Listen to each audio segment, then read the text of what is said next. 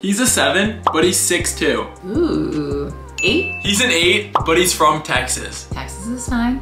8. He's a 6, but he plays football. Ooh, football's not my favorite. I'll keep it the same. 6. He's a 7, but loves ketchup. 7? He's a 9, but he talks like Kermit the Frog. I really like Kermit, but he's gonna have to lose a point. 8.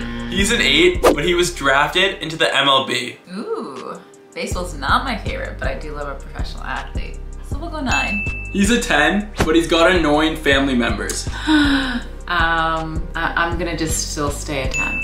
He's a 6, but he's won a Super Bowl. Oh, spicy. 10.